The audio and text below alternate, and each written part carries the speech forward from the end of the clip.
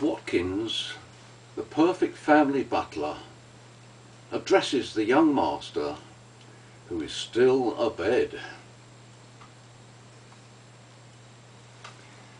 "There's a lady to see you, Mr. Archibald, sir. The matter appears to be pressing.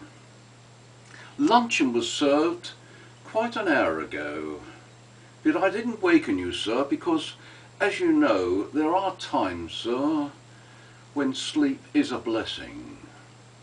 I have here, sir, some ice to place on your head, and also a whisky and polly. I don't know what time you retired to bed, but the party, sir, must have been jolly, if you pardon my saying so. The lady in question, awaiting below, is accompanied, sir, by her mother, and also a prize-fighting gentleman, sir, a pugnacious character one may infer, whom the lady describes as her brother. The elderly female is quite commonplace, and a most vulgar person, I fear, sir. She shouts in a nerve-wracking falsetto voice, and her language is painful to hear, sir, if you pardon my saying so.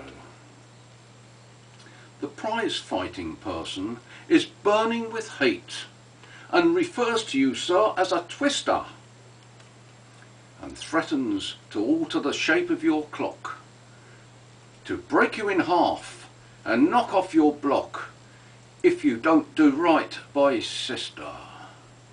The young lady, through trembling lips, says that you gave her a promise of marriage, and she doesn't see why she should have to eat fish and chips while you, sir, ride by in your carriage, if you pardon my saying so, sir.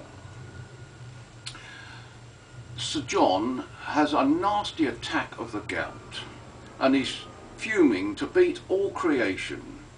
M'lady, your mother, is up in the air. She's having hysterics and tearing her hair, and borders on nervous prostration. Would you like me to pack your portmanteau at once, sir, and look up the times of the train, sir? Or would you prefer if I bought you a drink and a pistol to blow out your brains, sir, if you pardon my saying so?